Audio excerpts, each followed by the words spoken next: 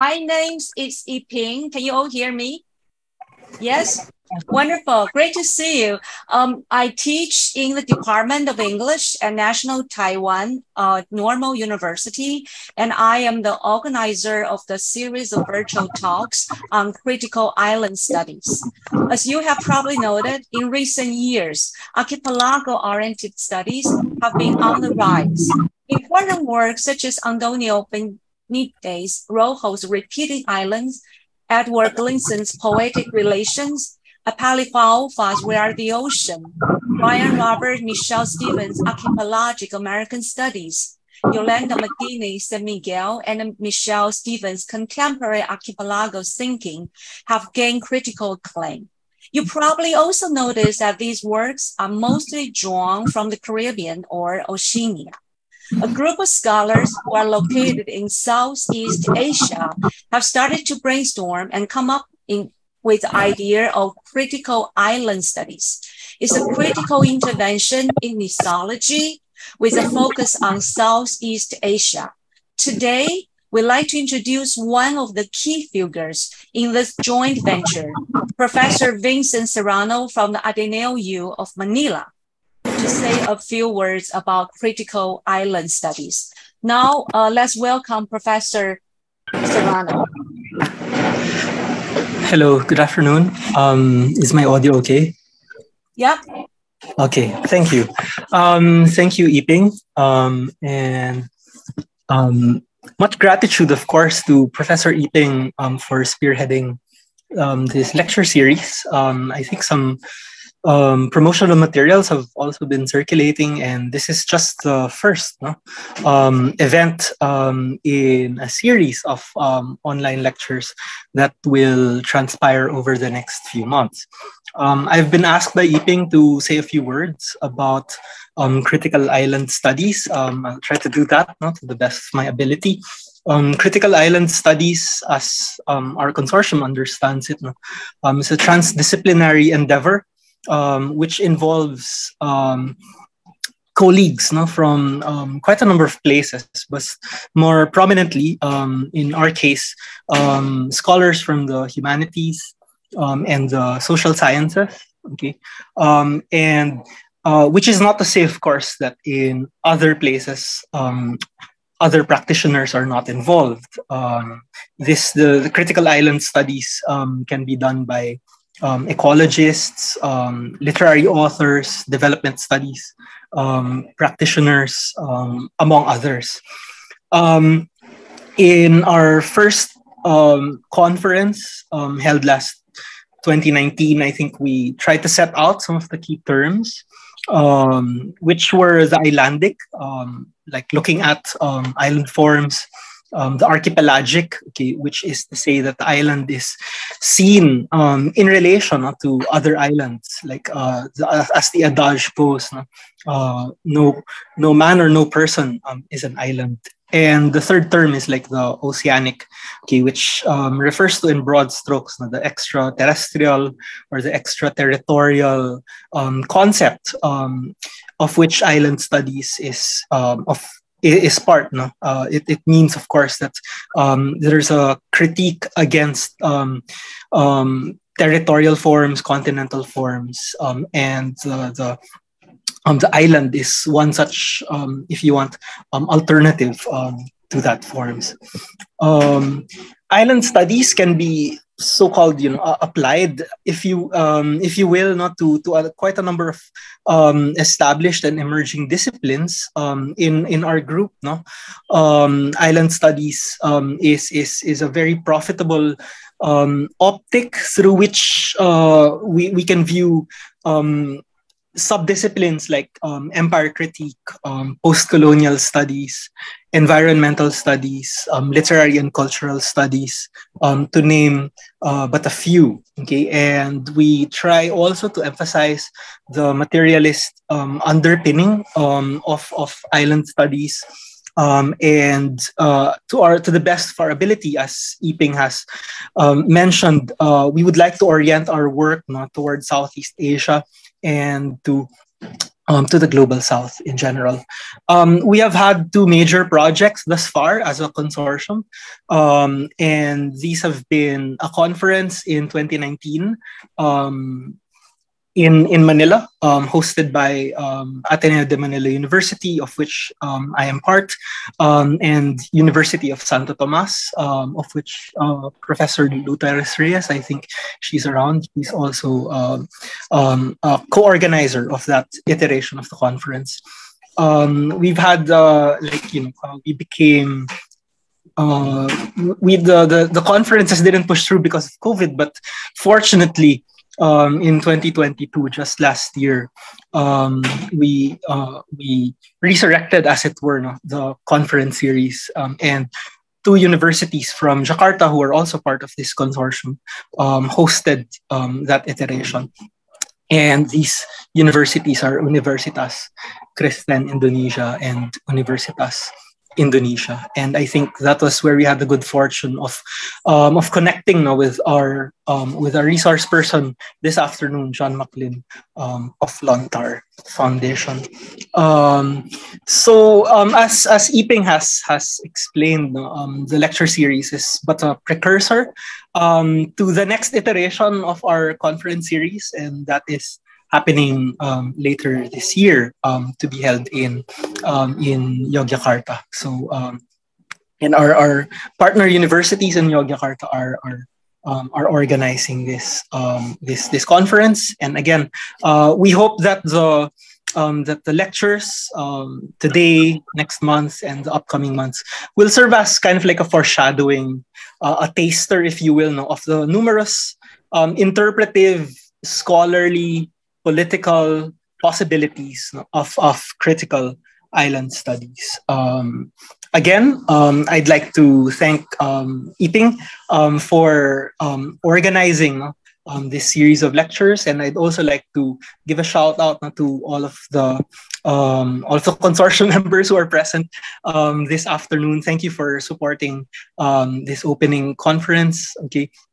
I think that's it for me. And I'll turn you back to Iping. Thank you very much.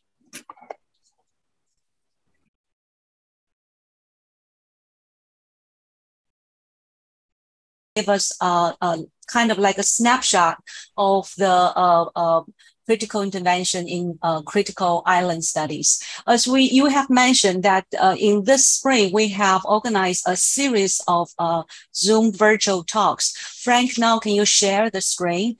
And today is the very first one in the 6. Now you can see on the screen. In the spring, throughout February until July, we have by month organized in each month with a focus on each nation, a talk in relation to the islands in our midst. So today being the very first one, is our great honor to have Mr. John Mcglynn that focuses on the literature, translation of literature from Indonesia.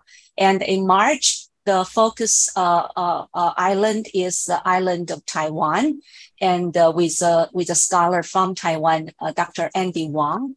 And then following that, in April, we have Dr. Raymond Ritumbang from the Philippines, speaking to us about a key classical novel from the Philippines. And after that, it will be in May that we have a junior scholar from Indonesia, Dr. Nila Ayu Udami, who will talk about one of the key works by Pramadodhya, The Earth of Mankind. And after that, a scholar from Korea will talk about a more theoretical talk on the ontology of an archipelagic subject. And after that, we are very happy to have Professor Ikwikina from the University of Ilokus, who will talk about the topic islands as intersections of indigenous and feminist struggles. So throughout this spring, from February to July,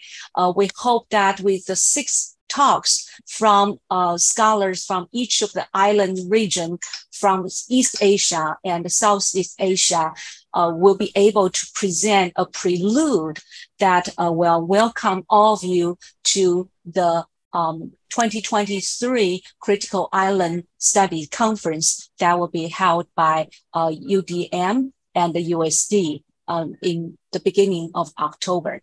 So that with that, this is, just to give you an idea about the series of virtual talks that we have organized for Critical Island Studies. And with that, I'm going to go on to introduce to you the moderator for today's presentation. And we're very happy to have Professor May Eloisa Sevilla-Perez to be the moderator for today. Professor Sevilla-Perez is a full-time assistant professor in the Department of Literature at the University of Santo Tomas in Manila, the Philippines. She's also the assistant editor of UNITAS, an international online journal of advanced research in literature, culture, and society. In her 23 years of teaching at UST, it has given her ample opportunities to work as organizer, resource speaker, moderator, and to present scholarly work in conferences in the Philippines and abroad. She's also a candidate for the degree of PhD in comparative literature at the University of the Philippines at Diliman. So without further ado, let's welcome the moderator for today, Professor May Sevilla-Perez. Thank you, Professor Iping Liang, for that very good introduction about me. It is my honor to be moderator for this first lecture in the series. But first, let me introduce to you the man of the hour of this session. It is, of course, none other than John H. Mcglynn. He is originally from the Wisconsin, USA, and is a long-term resident of Indonesia, having lived in Jakarta almost continually since 1976. A graduate of the University of Michigan, Ann Arbor in 1981 with a master's degree in Indonesian language and literature. He is the translator of several dozen book-length publications, both under his own name and his pen name, Willem Samuels. His dozens of book-length translations of Indonesian literary work have garnered much international praise. Through the Lontar Foundation, which he co-founded in 1987, Mcglynn has ushered into print close to 250 books on Indonesian literature and culture. Also through Lontar, he initiated the On the Record Film Documentation Program, which has thus far produced more than 50 films on Indonesian writers and more than 30 films on Indonesian oral traditions. Mcglynn is the Indonesian country editor for several foreign literary journals. He is a member of the Association of Asian Studies and a founding member of both the Asia Pacific Writers and Translators Association and the 17,000 Islands of Imagination Foundation. He is an emeritus trustee of AMINEF, the American Indonesian Exchange Foundation, which oversees the Fulbright Scholarship Program in Indonesia. Finally, as a member of the organizing committee for the 2015 Frankfurt Book Fair when Indonesia was guest of honor country, he was coordinator of the committee's translation and literary funding programs. In that position, he coordinated more than 100 literary events in Germany and elsewhere. In that same position, he coordinated more than 100 literary events in the UK when Indonesia was market-focused country at the 2019 London Book Fair.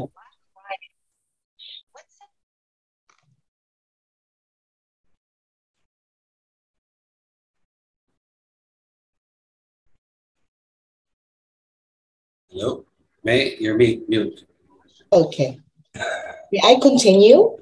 It is with so much pleasure and even surreal for me that the author whose works I have read and referenced in my researches for years is this afternoon's esteemed speaker. Ladies and gentlemen, we are honored to have with us John H. Mcglynn, straight from Jakarta. Thank you, May. Thank you, May, for such a kind introduction. And before we even start with any questions, I do want to thank the organizing committee for this event, especially Iping, Vincent, Frank, Maria, and everybody else who's concerned or who was involved. Thank you so much for inviting me to be here today.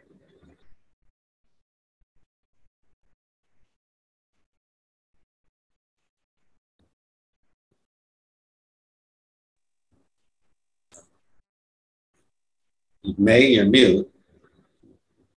Okay, so we may now begin with the presentation of Sir John Mcglynn.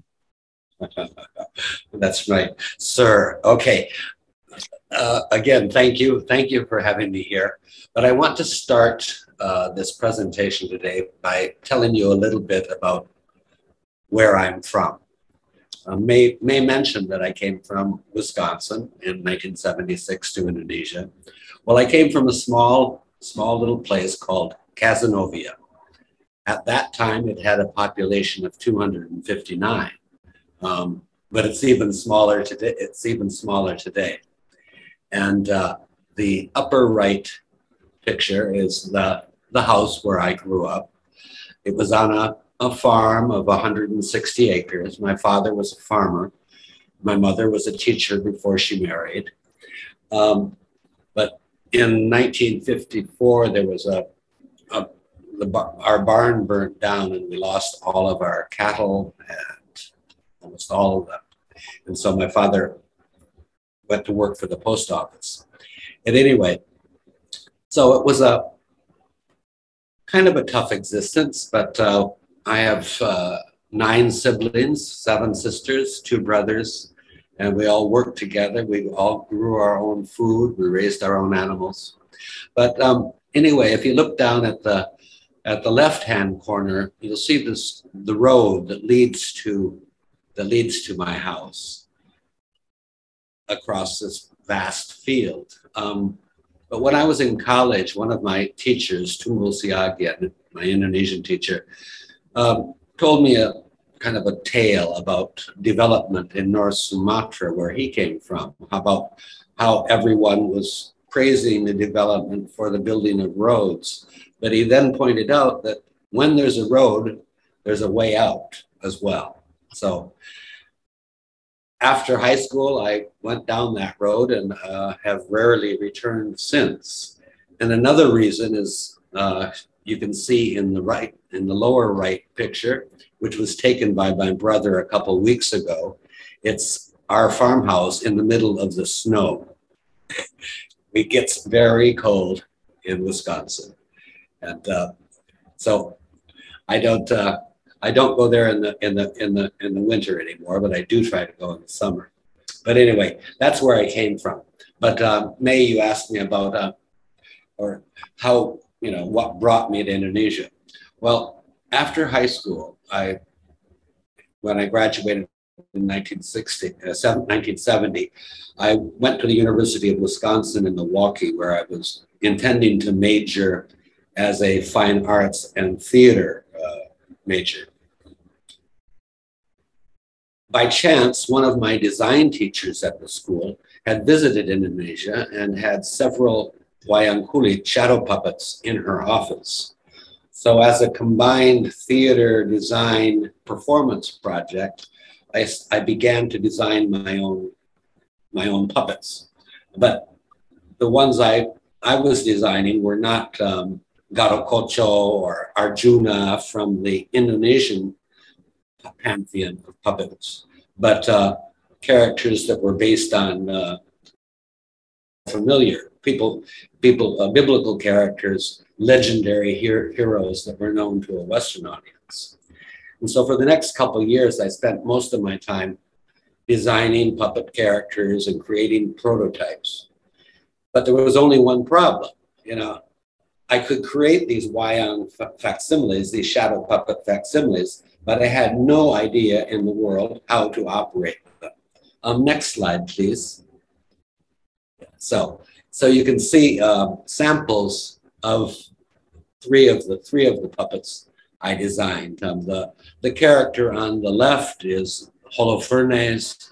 The character in the middle is Nebuchadnezzar, and the portly woman on the right is a maidservant. She resembles Samar in the Indonesian, but I was using her as a comic character. Well, anyway, I was making these puppets, and then in early 1973, I learned that a Javanese dalang by the name of Ki Umartopo was going to be teaching a special course at the University of Washington in Seattle. So I bought a ticket, traveled the 3,000 miles by bus to Seattle and spent the summer studying with Ki Umartopo. And also I studied Javanese dance and other things while I was there. But there were quite a few Indonesians involved in this program, and I fell in love with the community there.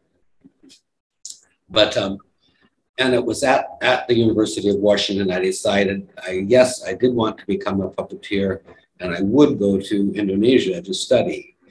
And then I learned out, quite fortuitously, that the University of Wisconsin in Madison, which was very close to my home, only 60 miles from my parents' home, offered courses in Indonesian.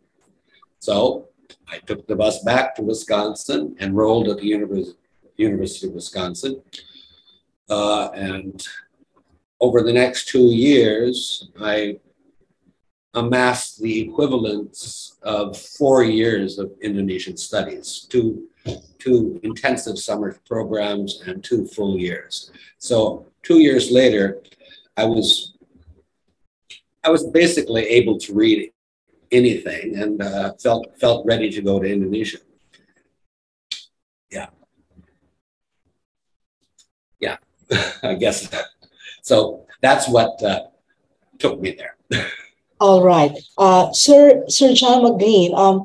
So you chose to study Indonesian language because it was the one offered in your university, right? So because we were thinking, why did you not study Filipino, the Philippines, which is a country? Yeah, well, it was shadow puppets that I wanted. That you wanted. I wanted to be a puppeteer. I didn't intend to become an Indonesianist. Yes. All right. Okay. Now, and so what finally led you to translating Indonesian literature from wanting first to be a maker of these puppets and then to be involved in the Indonesian theater? What led you now to translating Indonesian literature, and how long did it take you to learn proficiently the language Bahasa? Okay, well, 50 years ago, close to 50 years ago, when I first began to study Indonesian at the University of Wisconsin, I immediately went to the university library to borrow translations of Indonesian literature from past experience and studies of other cultures, French, Russian, Chinese, Japanese, and so on and so forth. I learned that I could learn a lot about the country through its literature, through the translations of its literature. Now, the University of Wisconsin at that time had one of the largest collection of books in the country, over 6 million titles at that time. But there were less than 5 on the subject of Indonesian literature. Unlike other regional studies, especially Japanese, Chinese, where there were dozens of books. And plus also at that time, there were very few textbooks and proper textbooks to teach Indonesian. And so my teacher, I mentioned his name earlier, Tunggul Siagdian, he used literature to teach us. He started with children's stories, and then young adult literature, adult short stories, novels, and so on. So by the time I was again, by the time 2 years later, I was able to read almost everything. But one thing about reading is you want to share your stories with people. I mean, when you go to a cocktail party, when you go to anywhere, you usually talk about, oh, what was the last book you read? What was the last film you saw? Well, with the case of Indonesia, nobody had read anything. And so for kind of as a hobby, I began to translate short stories. I was still going to become a puppeteer, not a translator, but I would translate short stories that I liked and share them with friends. And plus, you know, the thing is my family, I was very close to my family, and I wanted them to know why I was choosing to go so far away, halfway around the world from them. So I got that from literature. May we just clarify? So the books that were available in your university about Indonesia, are these written in English or in Bahasa? No, in Indonesian. That's what I'm saying. At that time, there were only, you know, less than 5 books translated from Indonesian into English. So there, perhaps we understand why you decided later on to translate these books, these stories in English. We'll come to that. Okay, yeah. So in your study of Indonesian literature, what is the most unique aspect that you have found about it? How is it different from the English language literatures? Well, I wouldn't say that Indonesian literature is very different in a sense from other literatures around the world. I mean, the thing is, if we're talking about form, I mean, almost all contemporary literatures around the world share the same genres, you know, the novel, the short story, poetry, creative fiction, nonfiction, and so on. And so the format of what is being written today is similar. I mean, style is very different. Style in Indonesian is very different. There's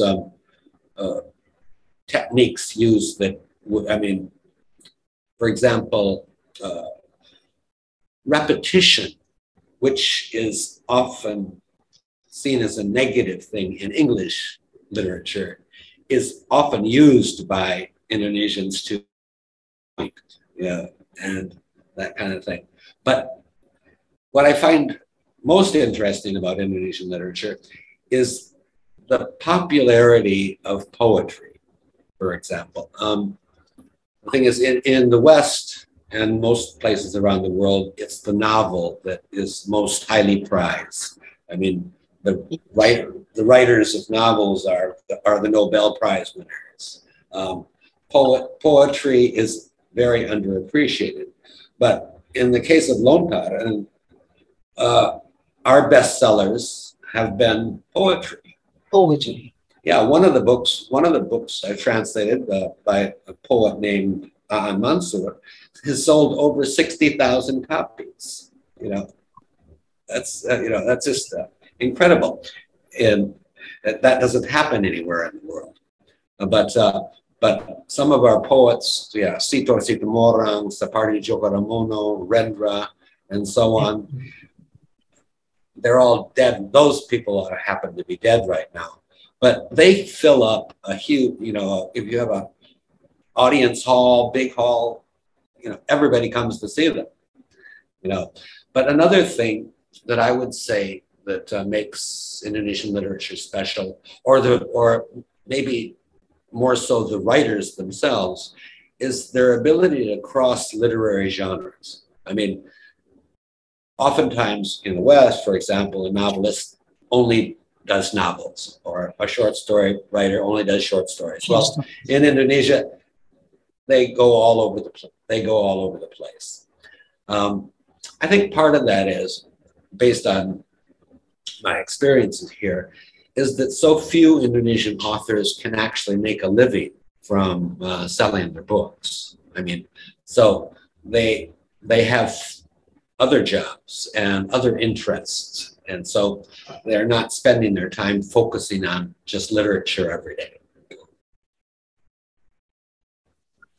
Well, yes, I think that last remark that you made, I think that is common in this Southeast Asian region where writers they write, but that is not really that is not their job. I mean, that is actually just a vocation or just a hobby because they usually have a main job that is not writing. Yeah, actually, yeah. I mean, I think we could say that about writing around the world. I mean, how many American authors actually can live off of, you know, their published work, you know, literary work? Yes, that's the difference. That's the difference. No, now, but I think most of us would like to know what made you finally decide to move to Jakarta and then settle there.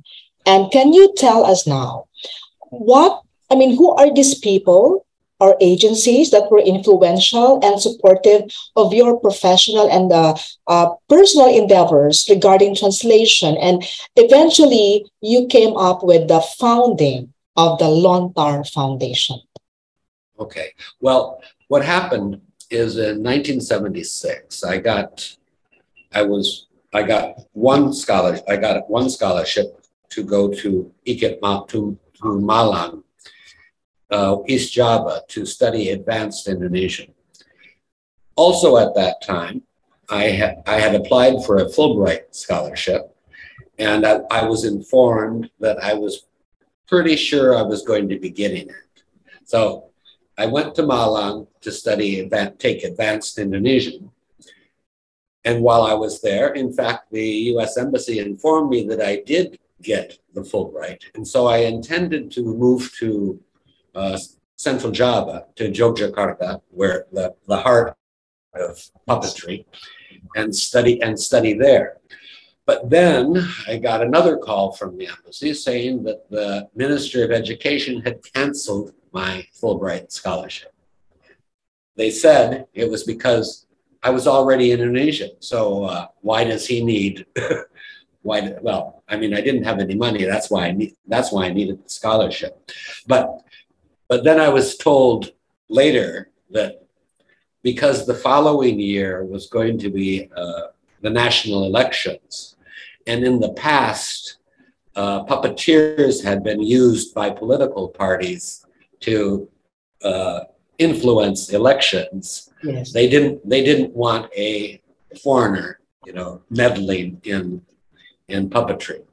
So instead of going to Jogja to study puppetry, I decided to continue my study of Indonesian language and literature. And so I went to Jakarta, where I had friends of friends, so I could live there cheaply. And the university didn't cost much to enroll in at that time. And so that's where I went. The thing is, I only spent one semester actually studying Indonesian, because what I found at that time is that I was just as good as the other students in terms, you know, not in terms of speaking, of course, but in terms of my knowledge of the language and of the literature. I would go to class, and I had read all the books that were on the list. Nobody else had.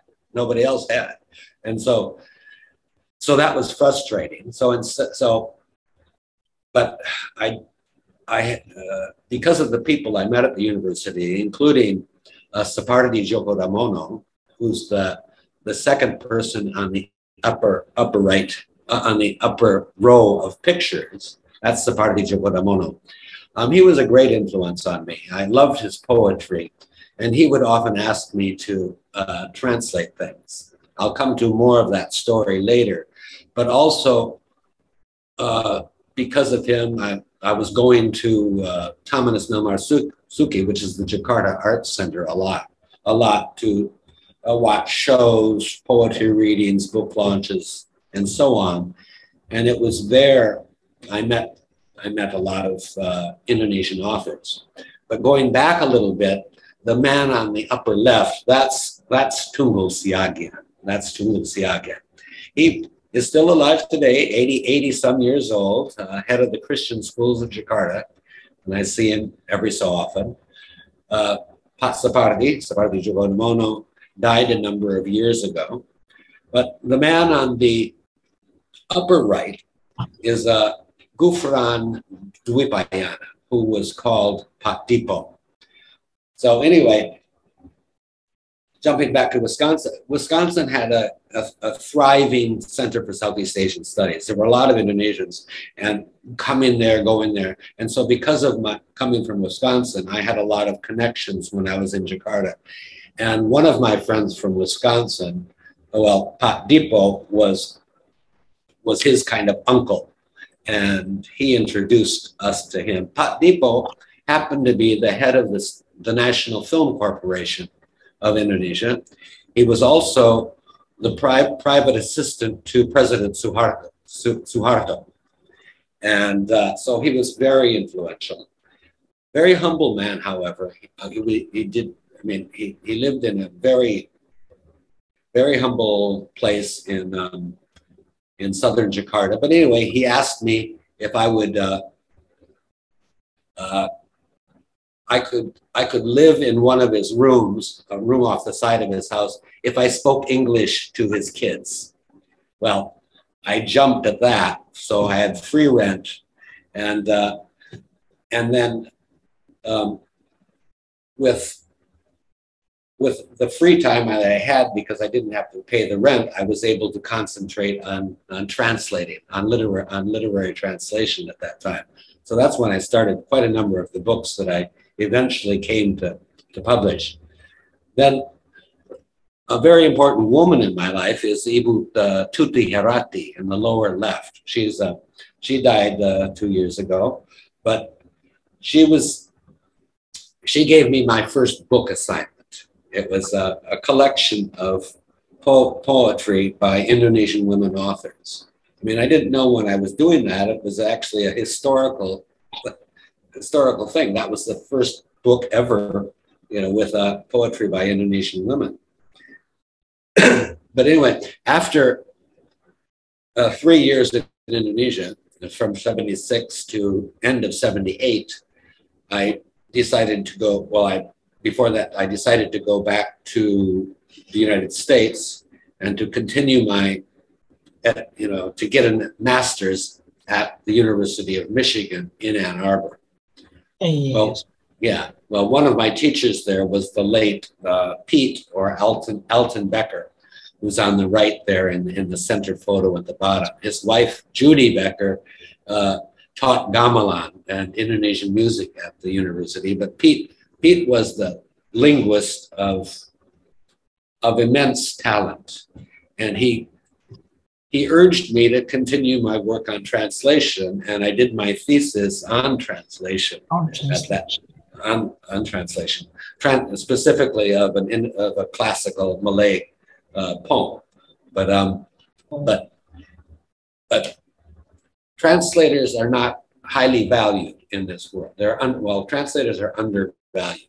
But he was one person who said, no, they are very important. And then finally, on the lower right is Pramudia Anantatur, who's probably still Indonesia's most famous author. I got to know him after his release from Pulau Buru as a political prisoner. He was released in 79. I was in Ann Arbor at that time, but I came back to Indonesia in 81 and met him then. Unfortunately, by that time, Max Lane was already translating the quartet. They wanted me to translate it, but I was, this was in the days before the internet. Letters took 6 weeks to go back and forth, and they wanted these books out as soon as possible. But anyway, working with Pramudia, and we became great friends over the years. After the fall, after Suharto's resignation in 1998, I arranged his round the world tour. Every time there was a journalist who came to Indonesia, they would call me and ask me to be the translator, that kind of thing. And I did, under my pen name, Willem Samuels, translate five of his books. People would always ask me, "Oh, why did you translate? And why did you use a pen name?" They kind of Why did you have to use a name? Why did you have to hide? Well, the thing is, a lot of people assumed it was because I was translating Pramudia Ananta. It was something political. It was political. In fact, it wasn't because of Pramudia himself that I did this, but Pramudia was a very divisive figure still in the country. Right. I mean, and this was getting towards 1987 when I did establish the Lontar Foundation. And I knew that if I used my own name, I was a friend of Pramudia, so I couldn't be a friend of theirs. So I was sure that several very important authors would not want Lontar to be published in their books. Oh, now you understand that. Yeah. I mean, it's sort of a neutralizing factor for you. Yeah. For you to, appear somehow, no? Someone who is not biased or, right. Just so they even if they did know that I was William Samuels, they could pretend not to know.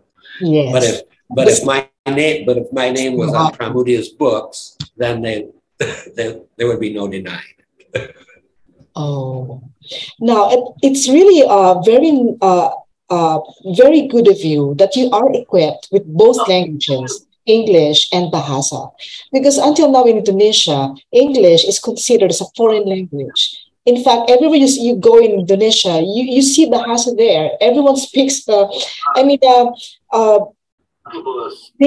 not like in the Philippines, In the Philippines, yes, we have the national language is Filipino, but we speak English all over the place. But in Indonesia, no, people there really, all the time, they speak Bahasa only when, I guess, when there are foreigners around that they speak, or they try to speak English. So now going back to that fact, it is really what is that? What's that?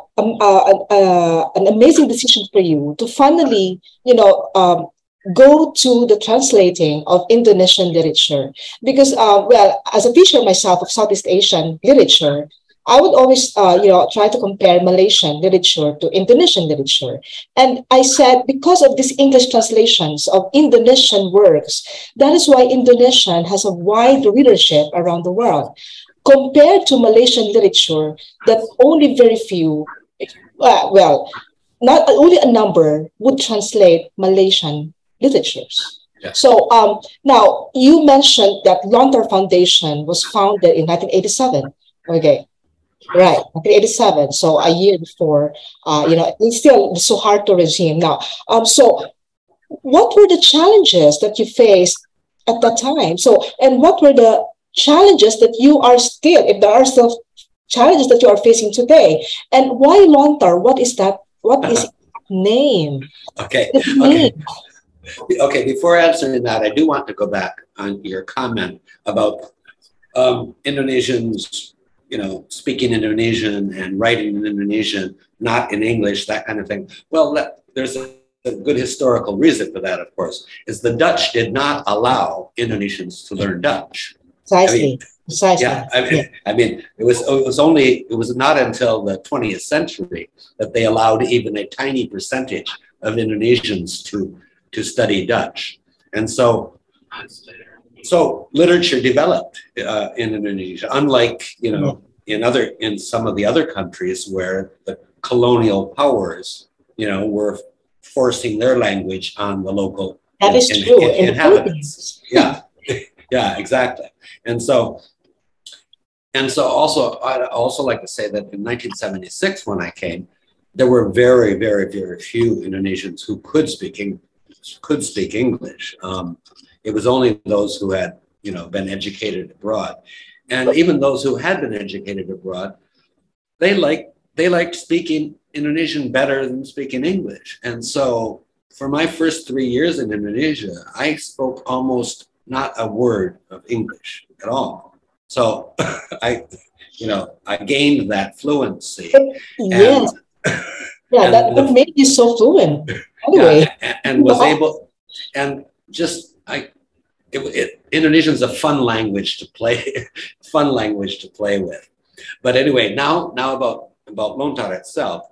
Well, between 1976 and the time Lontar was founded, I was working as a translator, earning my living as a translator, but mostly for bank reports, census reports, that kind of legal things, that so on and so forth.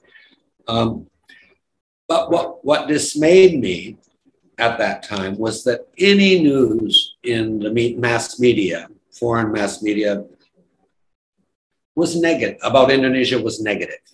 It was negative. There was always stories about the corruption of the Suharto family, the disaster, the economic, these things, and so on and so forth. Well, those are true news stories. They need to be reported, but at the same time, there was no balance. There was absolutely no balance in the news. And then in 1986, Sapardi Djoko Damono received the Sea Right Award from the Kingdom of Thailand. And so he was going to go to Thailand, and he said, "John, I don't have any books in English to give to the people there." And because I had translated quite a few of his poems, we put them into a small, very simple book, and he proudly carried that book to Thailand to give it to people. But in the process of doing this, we just started, why aren't there translations in Indonesian literature? And what a great idea it would be to have an organization that introduces Indonesia to the world through literature instead of through its catastrophes. Instead. It's political history. Yeah, and so in the upper left picture, the Sapardi is in the middle. Is in the middle of the photo, his good friend was Gunawan Muhammad.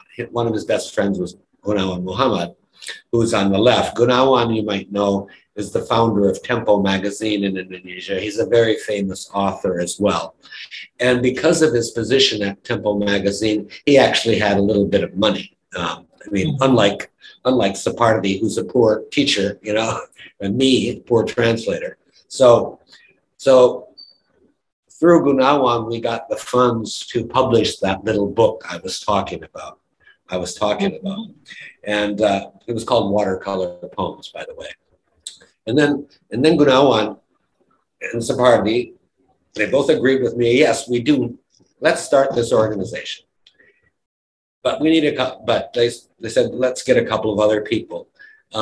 So they invited Subagio Sastrodoyo, who's in the roly-poly guy in the lower photo, and Umar Khayyam. Umar Khayyam, very famous author, who's now deceased. But the top and bottom photo on the left were taken at my house, which is on the lower right, where Lontar operated for its first 4 years of existence until we had enough money to rent our own office.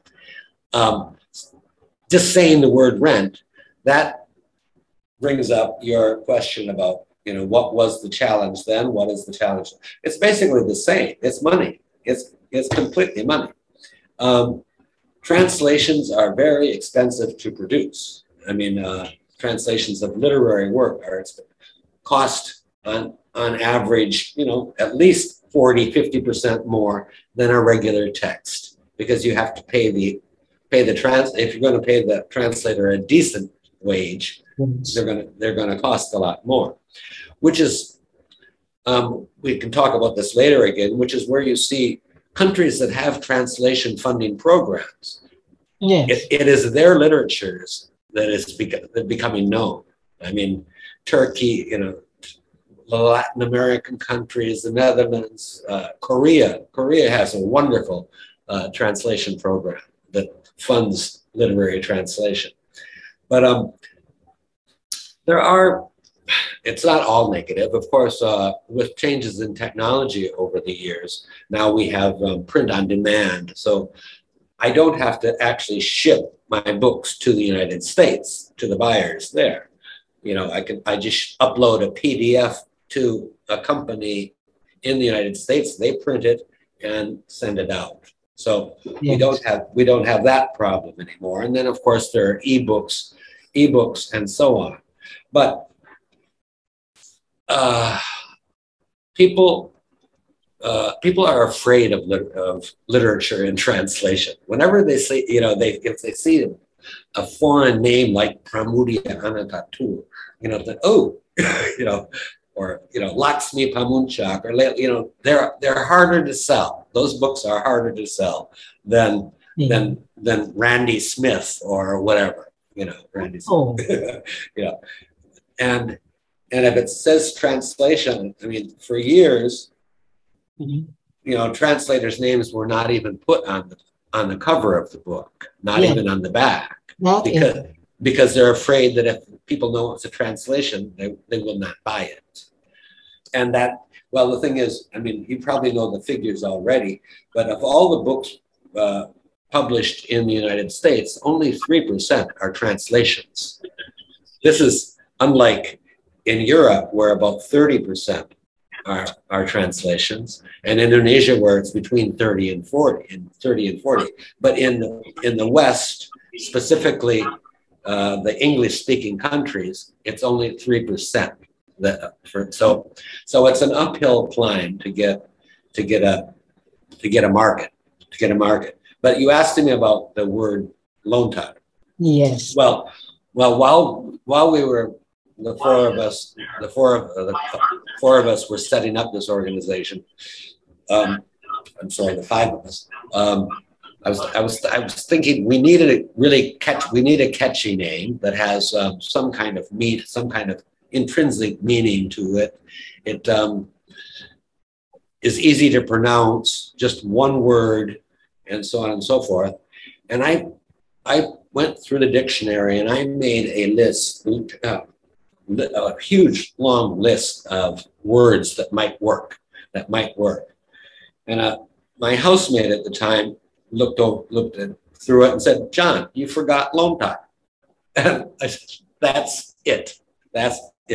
I mean, the Lontar palm tree, you might know, is the leaves of the tree were used to make books for centuries before paper was introduced. So on the left and on the upper right of this shot, we have Lontar palm leaf manuscripts.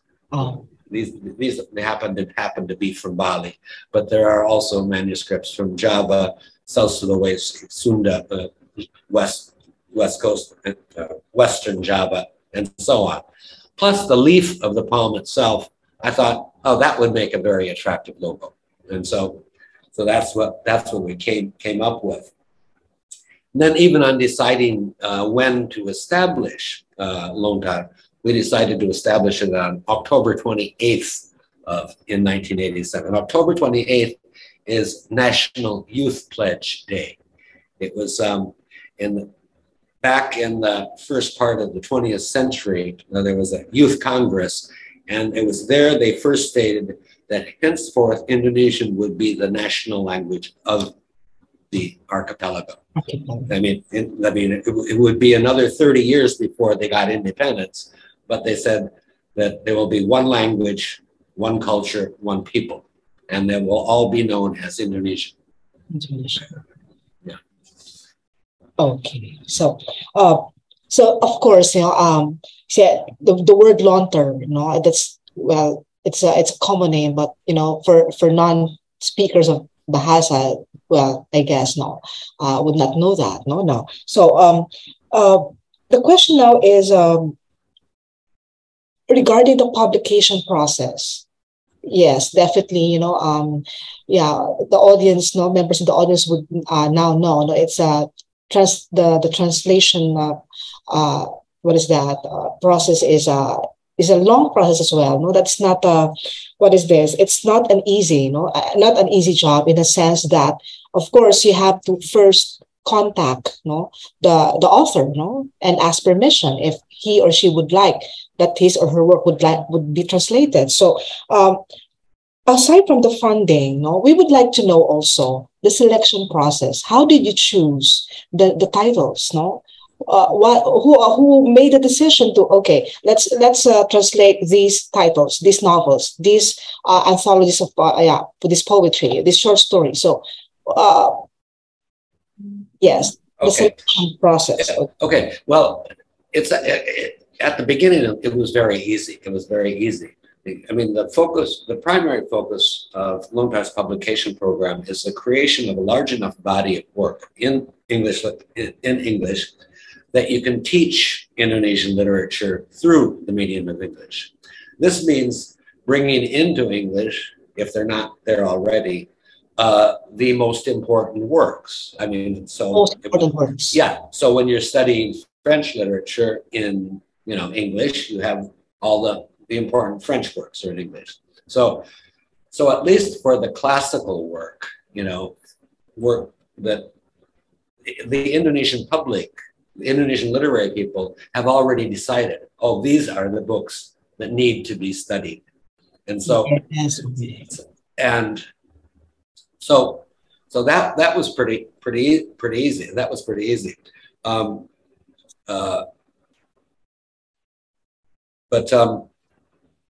Okay, why don't you put on, sorry, the next slide, please. So if you look at Lontar's publication over the years, that's and I said the classics. So a student named Hijo, Never the Twain, Siti Surabaya, Saga Sita Maria, Rosa, the Rapus Ukraini, Shackles, Aroma No End. These are all novels that everyone would agree, you need to read in order to understand Indonesian literature and its development. These eight titles happen to be in a series we call the Modern Library of Indonesia, and it's whose focus is the putting together quote unquote canon of Indonesian literature in English. These are the canonical works. Yeah. And so so far there's about 60 titles in that things. So at the beginning it was and this is still true today. The thing is, what I translate things I like. I want to translate. That's also one big thing. Other translators do the same thing. Yeah. And so we're also, okay, yes, we know what the literary critics like, but if you need a translator who wants to translate the book, the thing is, I'm not going to translate anything I don't like unless I'm paid very well to do it. I just won't. Which is another reason to have a translation funding program.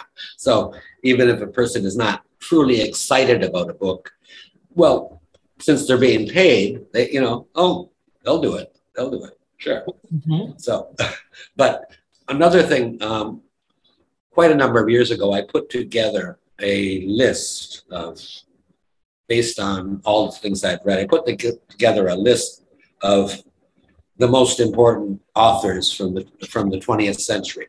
I got about 500, the names of 500 authors. I sent that list of names to then 14 or 15 scholars of Indonesian literature and asked them to choose from their top 100. And unfortunately, well, only 9 of the 15 actually did it. But again, when the results came in, the people who got 9 votes, Pramudiana Natur, Gunawan Muhammad, I mean, they were all those same people. So, but anyway, with this list, if somebody came to me and said, why are you publishing this person and not that one? Yes. I could say, well, it's right here. So because you have a basis. Yeah, I mean, so it was kind of a peer review process. Yes, that's true. Yeah, yeah. But things have changed these days. You know, bring you up to okay. But anyway. Because all right. So because when we went to your library in Jakarta in October last year, well, I myself saw these shelves full of books, all of different genres. You have anthologies of short stories and poetry, and of course the classical novels. No, and well, first is how long does it take you to translate, say, a novel? How long? Okay. That's really depend. That really depends.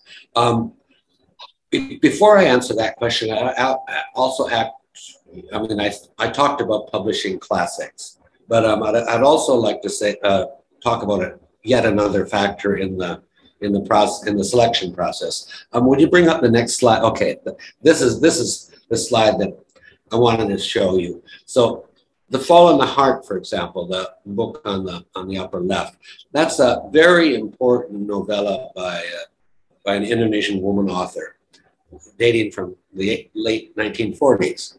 But because she was a member of a leftist organization in the 60s, the novel was banned. The novel was banned. Di Negeri Orang and Menebus Tirayasa, two Indonesian collections of short stories and poetry. These are by Indonesian exile author. When were you able to translate this? After the Order Baru? Well, the two on the upper row, those are in Indonesian, but I did do English versions of them. We did that actually quite before the Order Baru. But like Time Bomb and Cockroach Opera, this looks at the LGBTQ community in Indonesia.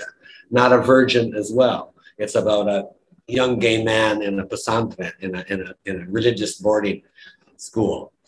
Manusia Bebas on the right is again, and Wijiwati. These are books by women authors who have been, forgotten. They're very important books. So in addition to the classics, we're always looking for titles that shed more light on Indonesia's diversity, and so that people. Okay. Sir, may I clarify for the sake of everyone? So these books were written already in the 1960s? Is that what you said? No.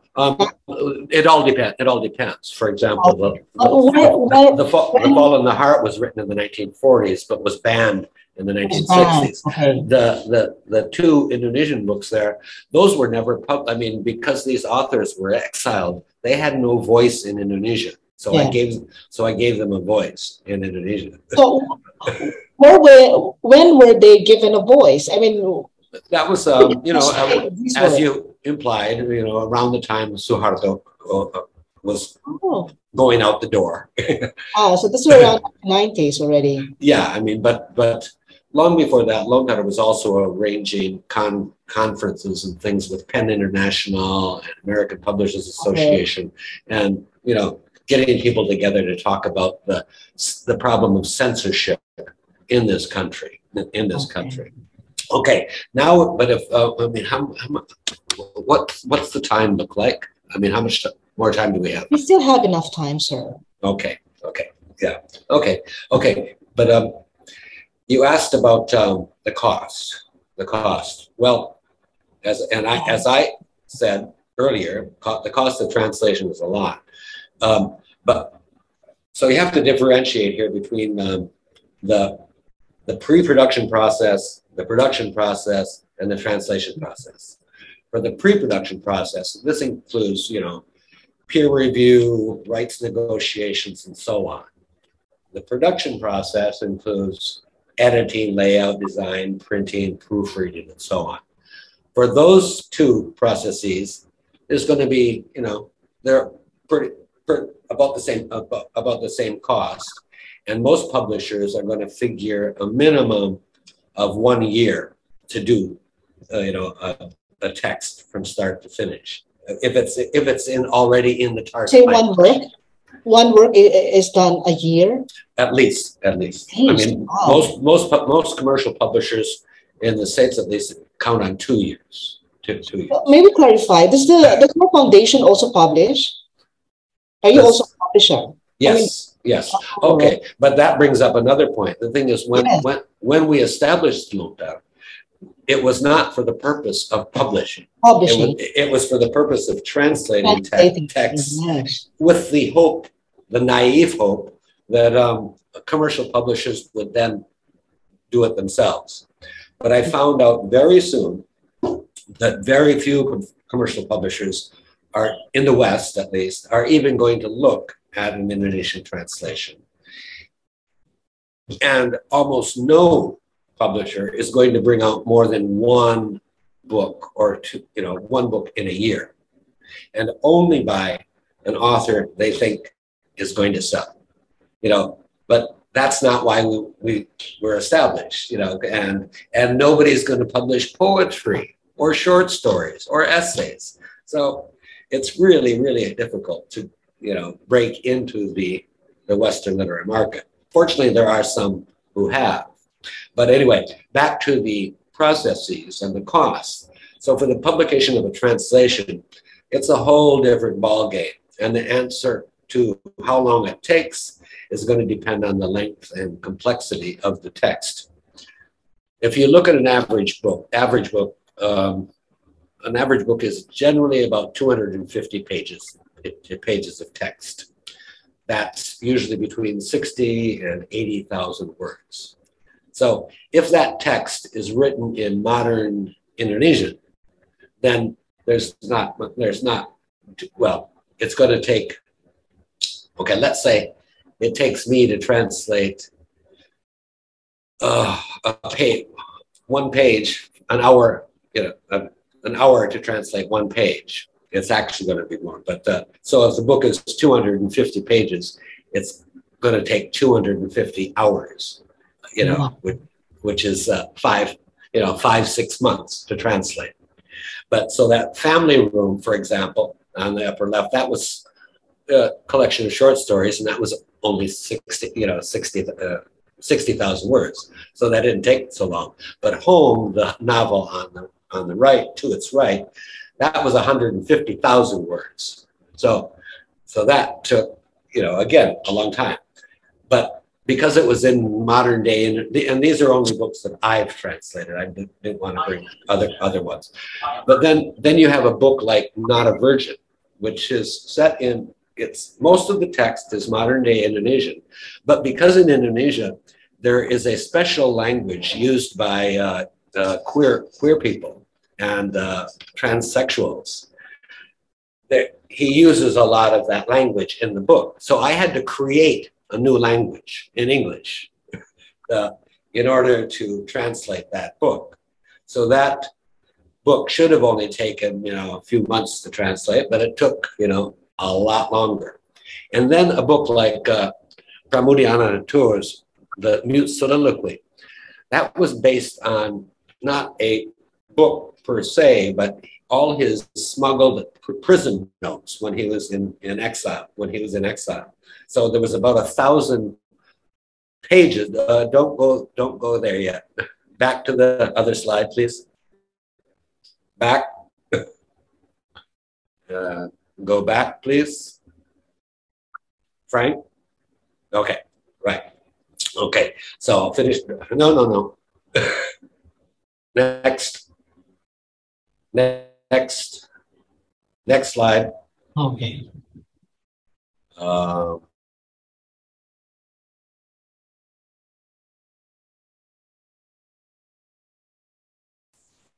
Can anybody hear me? Yes, you are audible. Everybody's, are you frozen? I'm frozen. Am I frozen? You are still heard, sir. You may continue. Okay. Okay, because everybody else is Okay. Okay. So, because everyone knows it on the screen here. No, back to the other one. Back to the previous slide, please. Okay. Okay. So I was talking about Pramudia's book. So that was over 1,000 pages of notes. So in order to create a book out of that, I not only had to translate all the notes first, I then had to put them together, and that took several years. Back, please. Back. Okay, next. Please don't move until I say, Frank, next slide. Frank. Okay, stop. Okay. Okay. So, no, please. No, 要回去, 要回去. No, no, no, no, no, back. And no. Next. Yeah, here we go. Here we go. This one, yeah. Back. There, stop. Please, don't move. Oh, no. Krakato.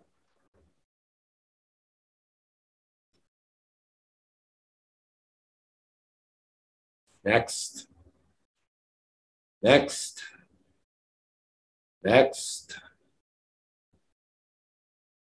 Stop. Okay. So again, I was saying, so the mute soliloquy took a long time. But then finally, we have a classical Malay poem like this one, Krakatau, The Tale of Lampung Submerged. It's only, in text terms, it's only equivalent to 34 pages of text, but it contains 375 rhymed stanzas. So in English, I didn't want to produce a prose poem. I wanted to produce a rhymed poem. So with 375 stanzas, you can imagine how long that might take. But I'll just read the first two stanzas in English. So, or in Malay, the first two stanzas are Bismillah itu permulaan kata, Alhamdulillah pujian nyata, berkat Muhammad penghulu kita, fakir mengarang suatu cerita. Which I translated in English as, in the name of God is our opening phrase. To show our devotion to Allah, give praise. By the light of Muhammad, our spiritual guide, this humble servant may his tale transcribe. So, so to do 375 rhymed stanzas, that took me like about 3 years. That took me about 3 years. 3 years. Okay. Now we can go on to the next question. May I just clarify? So whenever you translate poetry, are you able to maintain the rhyme scheme? Not necessarily. And in this case, I talked about. Are you conscious of that or not really?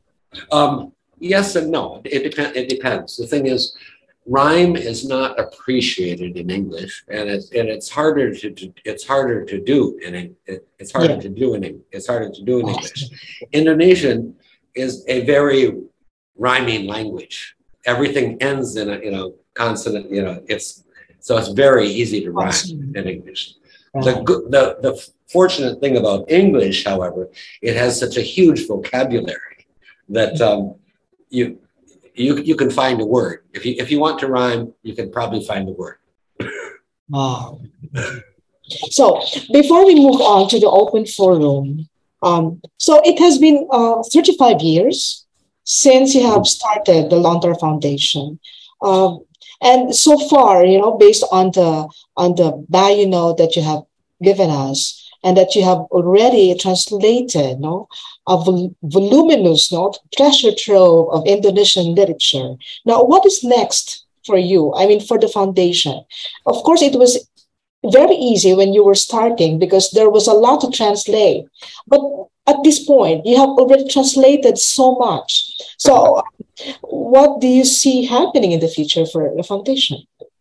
Okay. I'll quickly run through this. I think yes, we've translated a lot but compared to the amount of work that's available, of course, just the tiny tip of the iceberg. Yeah. But one thing that needs to be done, continues to need to be done, is shown in this slide. We have Lontar has produced Norton-like anthologies of Indonesian drama, short stories, and poetry. I mean, most literatures have those, but not in translation. So this is from the 20th century, but okay, but it's been 20 years now, and so there's a hell of a lot more work that needs to be done. Next slide, please. Okay. Yeah, so what else needs to be done? I think, I mean, and we've done some of it already. And so like this book, Language and Literature, was published by Didier Millet in Singapore, is a short history of Indonesian literature. And Illuminations is a much more in-depth look at the writing traditions of Indonesia. But this book by A. Teo, Modern Indonesian Literature, well, that was written in the 1970s, you know, so I mean, so there's still a lot of work to do. Fortunately, however, there are more and more younger Indonesian authors who have begun to appear.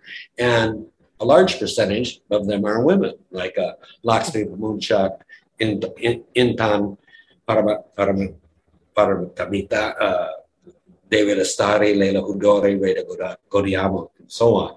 So, but there's no shortage of things to do. There's no shortage of things to do. And but the problem for Lontar is it's been 35 years and I've been with it for 35 years and I am 70 years old and there is still no funding from the government or of Indonesia. You mean?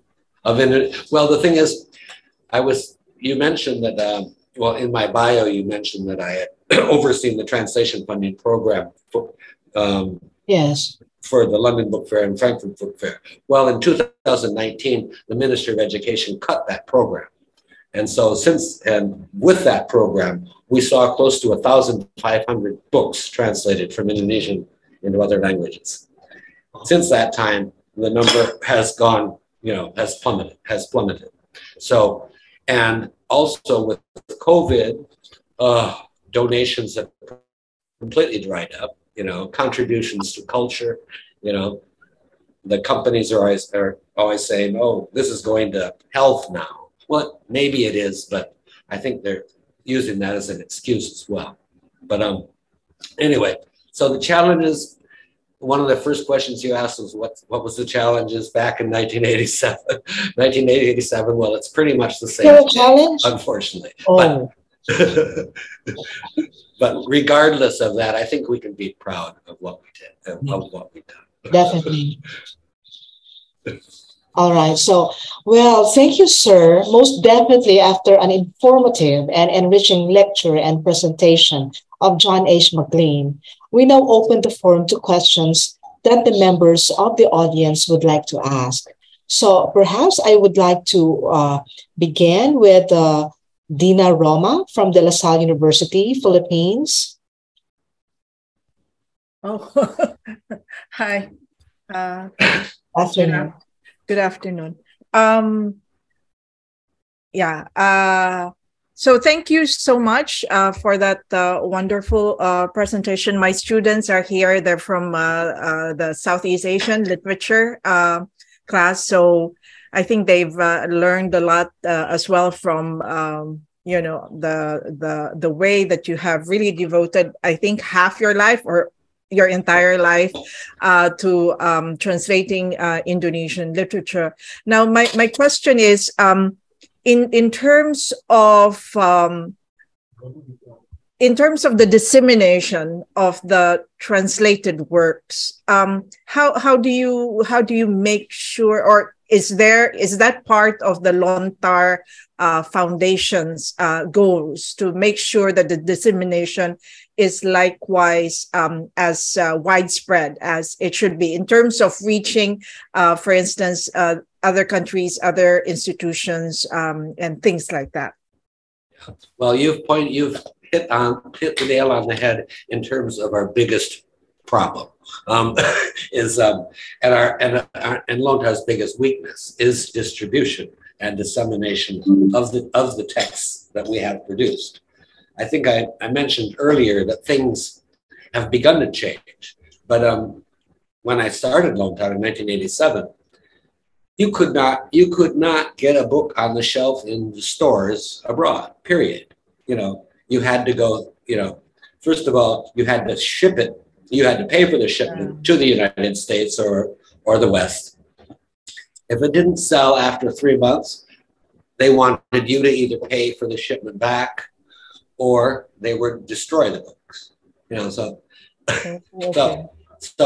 But fortunately, things have changed. Now with print on demand, we work with printing institutions in Europe, Australia, the United States, and elsewhere. So we upload PDF books and they can go directly to the buyers. Unfortunately, that doesn't give them the public presence that commercial publishers want for a book. They want, their book in the bookstore window. That's impossible to get for this kind of book. And there's a kind of there's a big prejudice against books that are not available in bookstores. For example, the New York Times, London Review of Books, they will not review a book that is not in a bookstore. Oh, okay. If it's only available online. Yeah. So anyway, so it's a big problem. If I may be allowed a second question, I was rather surprised when my name was called right after your talk. So I had to gather my thoughts immediately. But now I have the question that I really want to ask. Because you mentioned during your talk that Pramudia Anantatur is still a very, iconic figure in Indonesian literature. And I do agree. But you have the likes now of Eka Kurniawan, who is really globally read and critiqued, and it's almost really a complete. He now has a complete portfolio in terms of what he has out there. So I am just curious as to how you have, for instance, Eka Kurniawan really being out there. And you have the likes of, because I know personally Lakshmi Pamunja, no, she is also very famous, but it does not seem to, compare to the kind of, how do you call this, publicity that Eka Kurniawan receives, internationally. So I am curious as to that kind of situation. Okay. Well, regardless of the quality of the work, there are a lot of novels that you might ask, how come, or what that author, how come he or she is so popular when the books are just so? 50 Shades of Grey. For example, is that literary? But it's sold millions. But in the publishing world, you have to understand there's this herd mentality. If one publisher, especially if a American or UK publisher brings out a book, a lot of other countries are going to publish that book. If it's available in English, and this is where we have the hegemony of the English language and the dominance. So it's a very dangerous thing.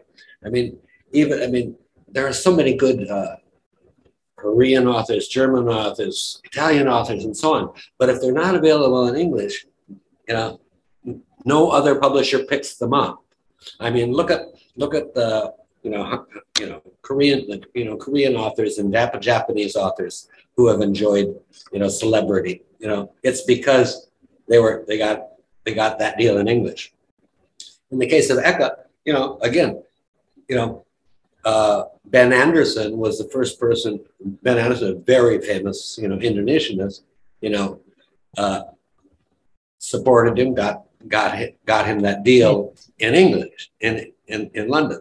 And that's where the ball starts. And then it's impossible to get in the door of a publisher in the West, not in the West, in English-speaking countries without an agent. If you don't have an agent, 99% of the doors are shut to you, And so, again, there's luck involved there. If the agent likes your book, then they're going to fight for you because they only get paid if the book sells. And the same agent who represents Eka represented Pramudia, and what they couldn't understand is Pramudia, again, it's so famous, but the sales, were not substantial, and actually that's true of Eka as well. I mean, we're talking about we're not talking about millions at all. We're talking about tens of thousands, So if you're an American author and you don't sell over 100,000, you're not a success. A translation, if you sell 20,000 to 30,000, that's a success. Okay. Thank you so much. Thank you. Thank you, Dina Roma from the De La Salle University. Yes, continuing with that, I guess, would you say that Eka Kurniawan would not be internationally known if his novel Cantik into Luka, or now known as Beauty is a Wound, were not translated in English? Of course not.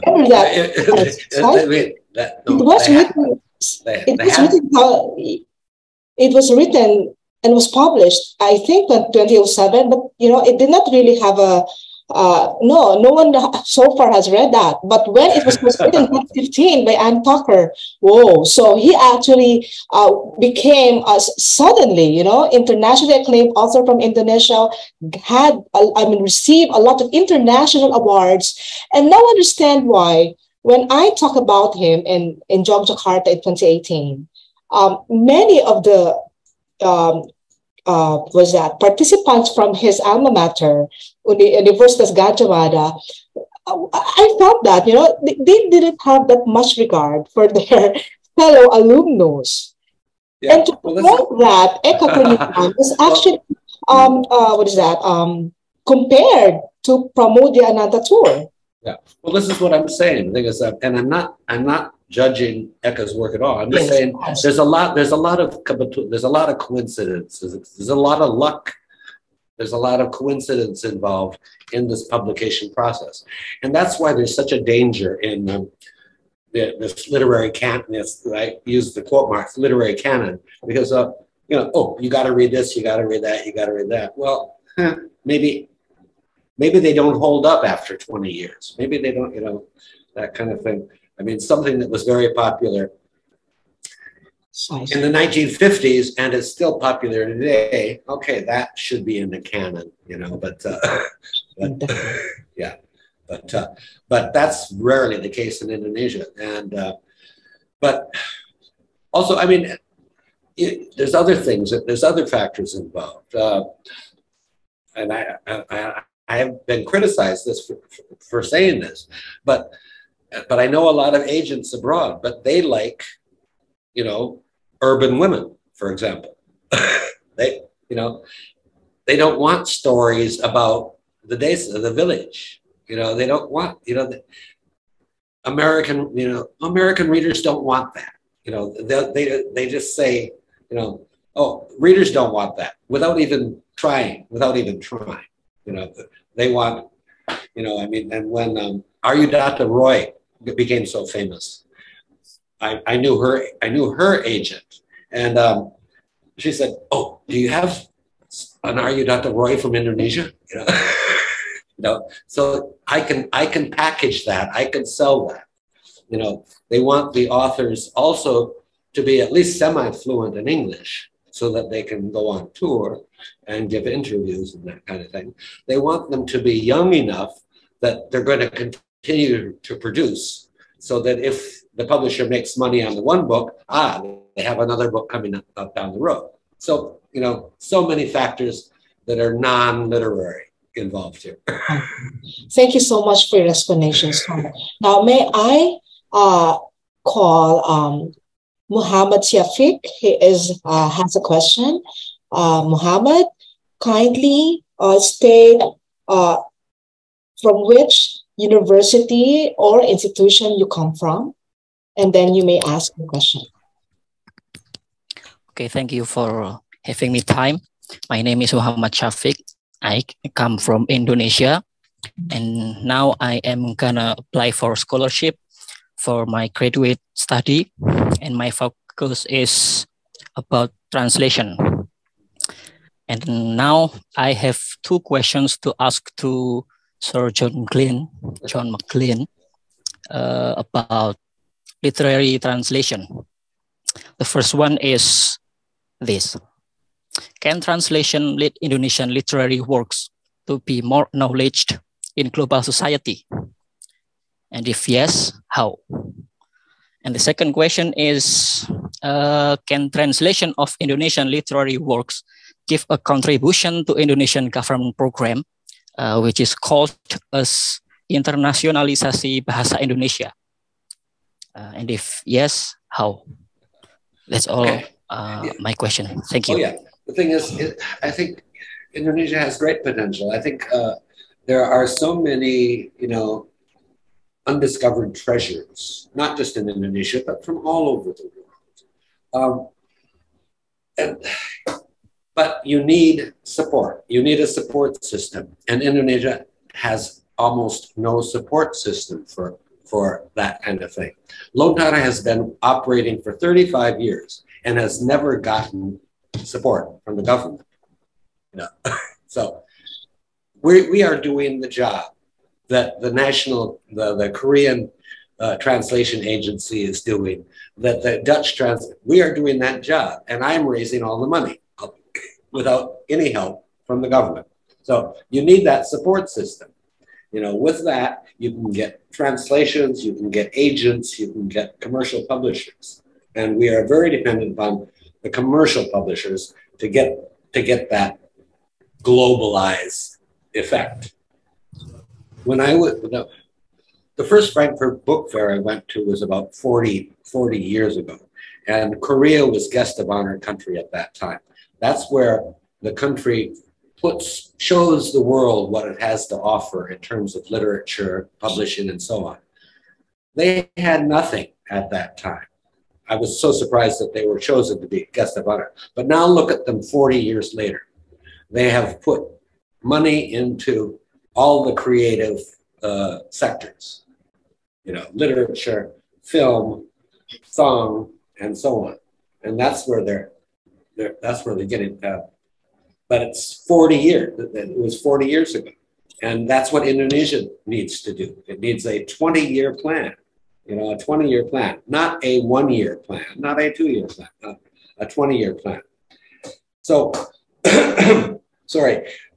But your second question on whether translation can help contribute to contribute to what? To good government, to promotion of the country. Promotion of Indonesian language. Yeah. Of course it can. I mean, the thing is, one thing Indonesia really needs to do, it needs to put money into universities abroad that are teaching Indonesian, because that is what, China, Korea, Japan, all fund professorships in universities around the world to ensure that those languages will continue to be taught. Indonesia doesn't put any money into universities abroad, into the universities abroad. And the number of universities where Indonesia is being taught is falling. Okay, but aside from that, you have to recognize that with Indonesian literature available in English, more people are going to want to know about the country. More people are going to study Indonesian language and literature. Where do you get your French scholars, Japanese scholars from? Because they read a translation and they want to know more about that country. So That's the importance of translation. You know, there's a snowball effect with it, but it takes time, and the snowball melts without continued, snow. Okay. All right. Thank you, sir. Now we have another from the audience. She is Genevieve Asenjo, again from De La Salle University, Philippines. Thank you, Miss May. Good afternoon, everyone. John, this is an impression, and maybe you can validate. Speaking about young Indonesian writers, specifically fictionists, I have this impression so far from the books that I bought from Lontar last year, that they are into parody and humor and satire. So I have this impression. So, and speaking of trends, as a publisher, what have you noticed in terms of trends among young Indonesian writers? Thank you. Well, I think you pointed out the most important. I mean, I think you pointed out those. I mean, the thing is, since 1998, after Suharto went down, there's not nearly as much focus anymore on topical issues. Well, there continues to be, but there's a lot of focus, what I've seen, on regional interest. On regional languages, regional culture.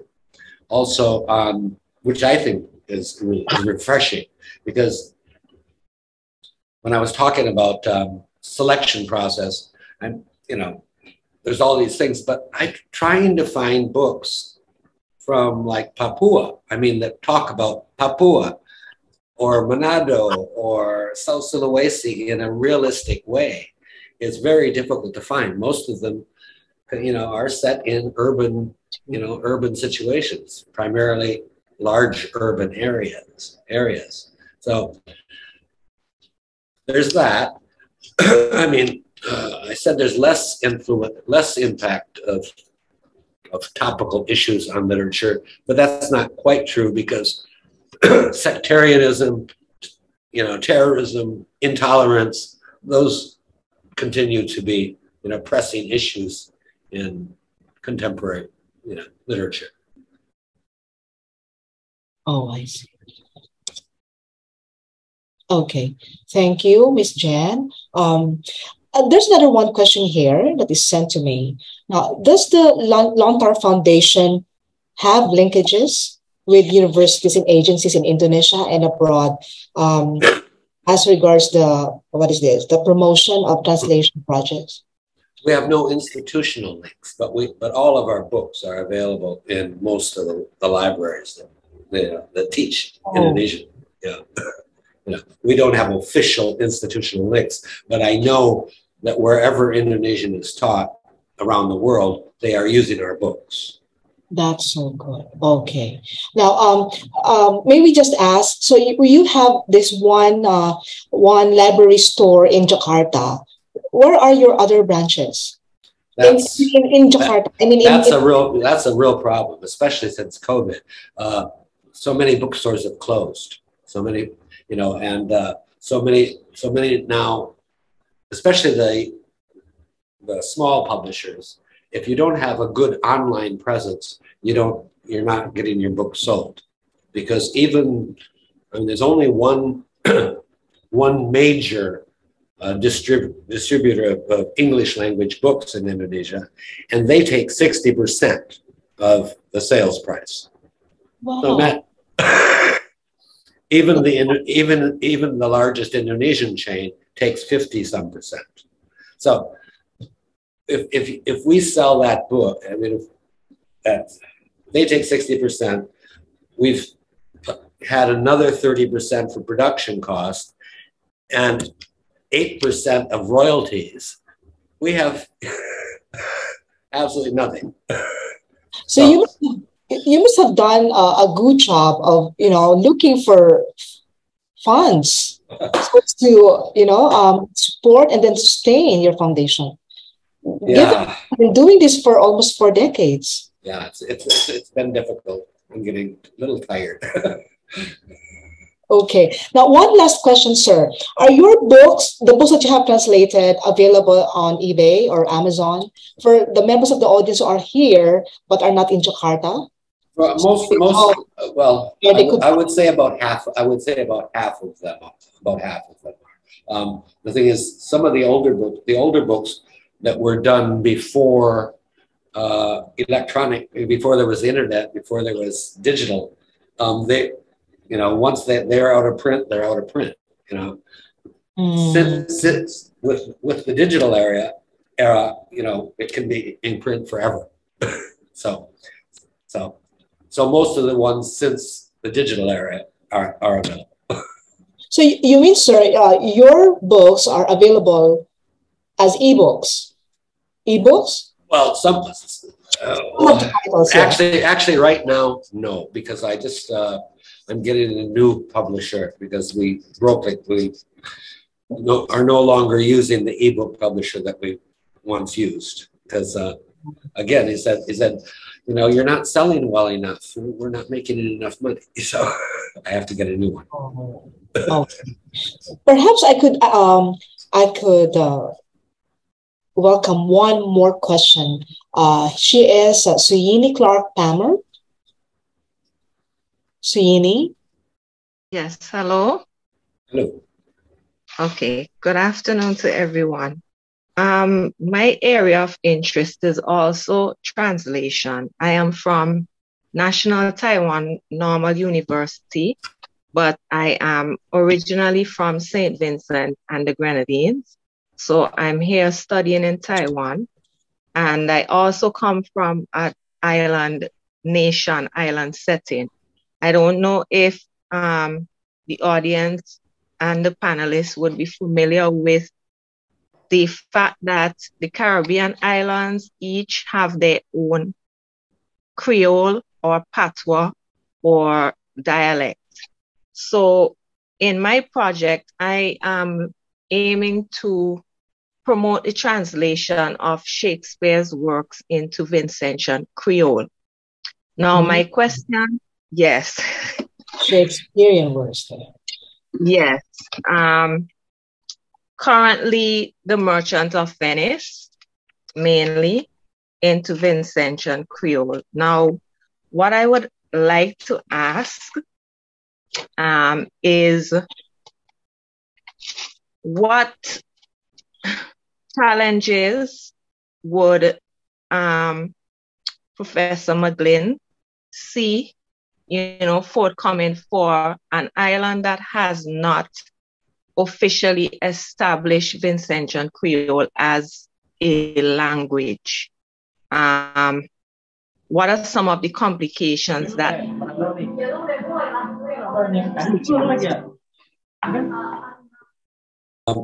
Okay. Yeah, you may continue. So did you finish your question or not? No. I was asking Professor Mcglynn what complications could he foresee trying to promote translation of Shakespeare's plays into a language that has not been yet made an official language of the country, because we are English speaking officially. Okay. I would like to ask, has the Bible been translated into the local language? No. We've had some New Testament Bible stories translated into Vincentian Creole in audio form. We have not yet done the entire Bible. As far as I know, that's the only thing that has been translated so far into Vincentian Creole. Okay, because that's in the translation world, that's kind of a benchmark for, if you can translate the Bible into a language, then you can translate anything, including Shakespeare. I mean, you're right to choose something that's in the public domain. So you could, it doesn't matter. But I would foresee that, finding a person who is a good enough writer in in Creole to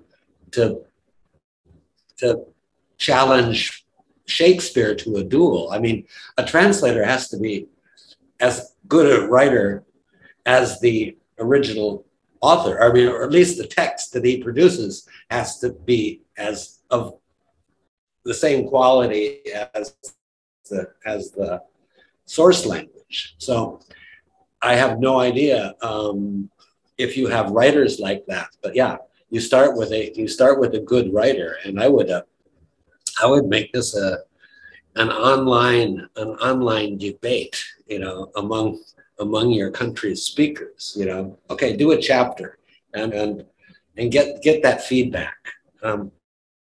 Hey, you know, why didn't you translate it this way? You know, there's another way of saying this. There's another way of saying this, or that kind of thing. Okay.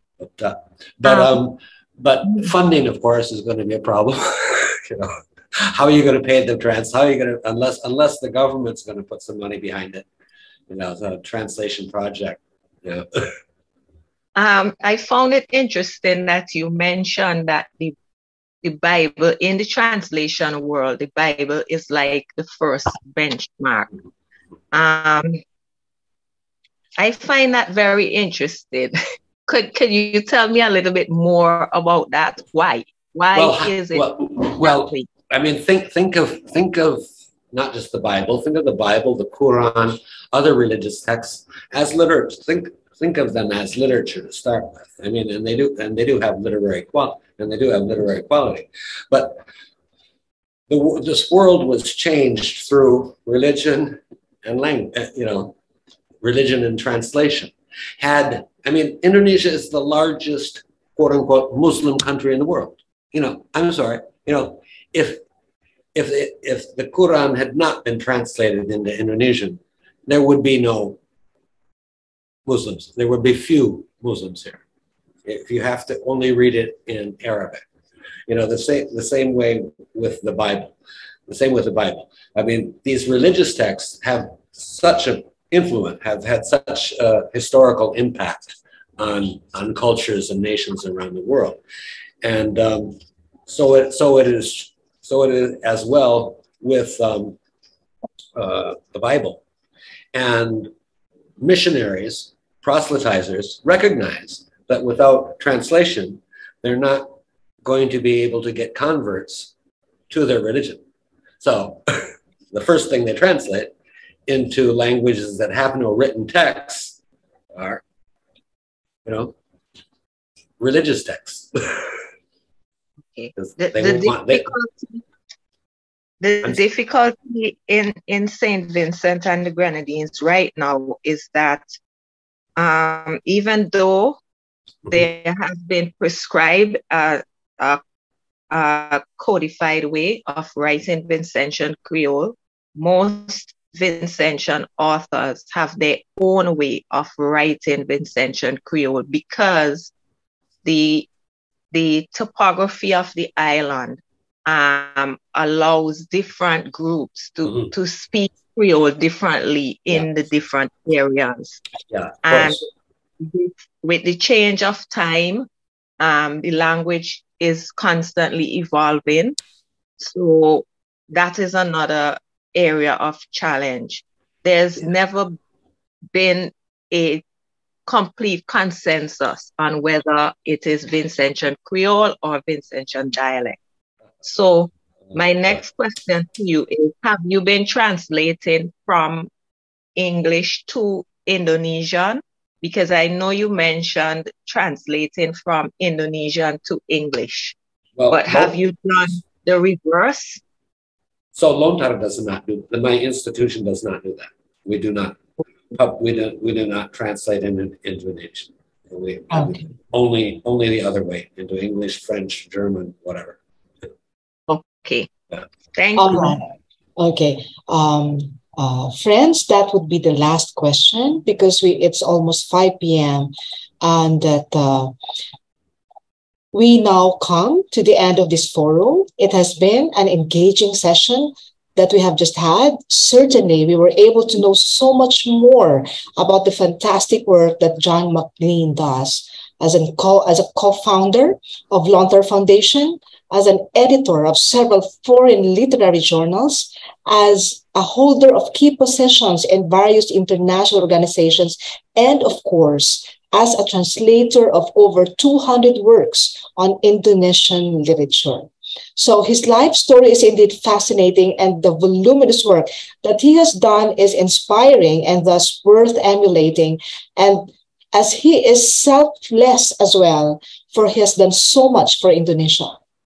We are grateful that you have acquiesced to our invitation as a speaker for the opening salvo of the Critical Island Studies pre-conference lecture interview series. Thank you so much.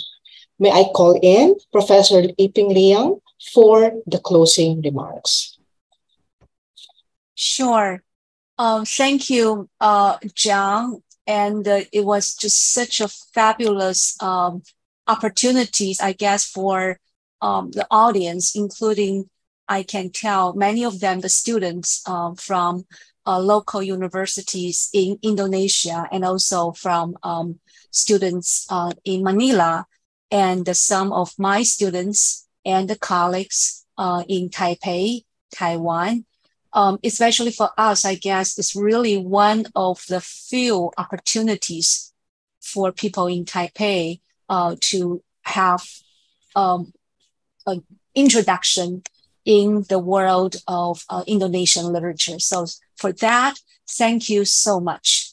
And also I'd like to thank our wonderful moderator, Professor May Sevilla-Perez, for your wonderful timing and also leading the discussion and questions. That was very well done. Thank you so much. So in closing, I would like to also make a few announcements, okay? And number one is that, as you recall, we have organized a series of talks. Frank, please go to the last one by Dr. Andy Wang. So that the next Critical Island Study Zoom virtual talk will be held a month away from now, specifically on March the 22nd. And the speaker is Dr. Andy Wang from Taipei, Taiwan. And our moderator is nobody else but our key figure, Professor Vincent Serrano from the University of Ateneo de Manila. And he will be talking about the islands in the surroundings of Taiwan in relation to Japan, China, and Okinawa. So last but not least, okay, I would also like to make the announcement of the next Critical Islands 2023 conference, which is organized by the Critical Island Study Consortium, co-hosted by Universitas Sanata Dharma and the Universitas Gajah Mada in Jakarta, Indonesia. And the conference dates are the 2nd to the 4th of October, and the official call for paper will be announced soon. So please stay in tune, and we look forward to seeing you again very soon when we resume for our conversation and dialogue about critical island studies. So with that, I think I would like to call the final conclusion of our program today, and our big thanks to Mr. John Mcglynn for your wonderful sharing of your life story, the journey since you left that road, and taking you onto a wonderful world of islands. And we thank you for doing that. And thank you for sharing your stories with us. Okay, folks, I guess thank you so much for your staying on tune and taking part in this inaugural session of our critical collective intervention in critical island studies. We look forward to seeing you very soon, next time in one of those islands. Thank you. Thank you. Thank you, everybody. Thank you. Sure. Yeah, thank you. Thank you, John. Yeah, stay in tune. Yeah, thank you. Right. May I call on May and Vince and John, maybe if you have the time, okay, and Lulu and Frank And Cassie, can you stay on for a couple more minutes? I guess we would like to have some, discussion about the operation of the forum of the. Yeah, John, if you have the time, and it's been a long 2 hours, for you. Are we doing okay? Yeah, it's fine. Yeah, sure. Yeah. So, have you got any funding from the U.S. government? Nope. Wow. I have actually I've submitted a proposal for recently, but in the past we've got they want to promote America. They don't want to promote Indonesia. Sure. Yeah. Yeah, I just also want to tell you that Beauty is a Wound, probably the most famous novel by Ekaku Niawang, has been translated into Mandarin. And, when I was preparing for the series of talks, trying to get, so I found out to my surprise, it's a huge 300-some book, pages of novel already translated into Mandarin Chinese. And that was done in the year 2017. So the good thing is that people are reading in translation again. Okay, in the Indonesian literature. Yeah, I bet it was censored though. So okay. Let me go to the bathroom for a second, and then I'll be back. Yeah. Sure. Yeah. Go ahead. Yeah. So okay, Lulu. So do you want to so we have the meeting now. Frank can close shop now, leaving only the 5 of us for the post-mortem meeting. Right. Hi, folks. So that the program is officially completed. So that if you are interested, please stay on tune so we can have some further discussion. Yeah, we still have about some 50 people. Wow. Yeah. So Frank, can you do that?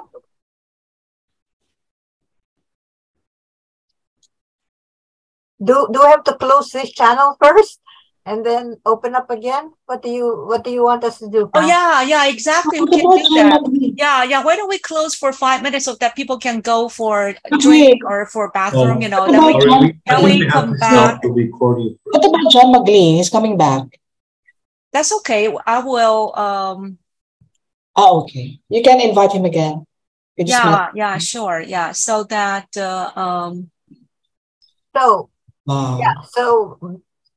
before we go, can everyone turn on your camera so that we can get a screenshot?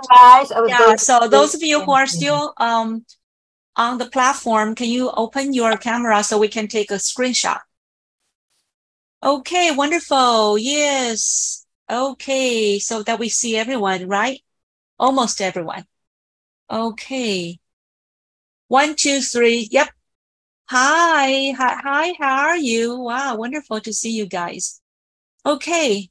So why don't I close it? Okay. Hi, Vania. Do you want to say something, Vania? It's terrific.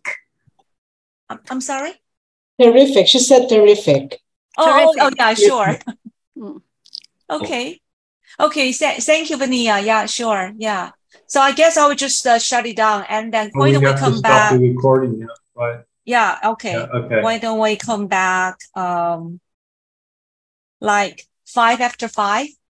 Sure. Yeah. Okay. Okay. Yep. So what do we do? We log in now and come back in 5 minutes. But I will email him and let him know that if he wants to join us, okay. But maybe I think he must be tired, right? After talking for almost 2 hours. Yeah. Okay, folks. See you next time in March. Bye-bye. Sure. Bye. Bye-bye. Bye-bye.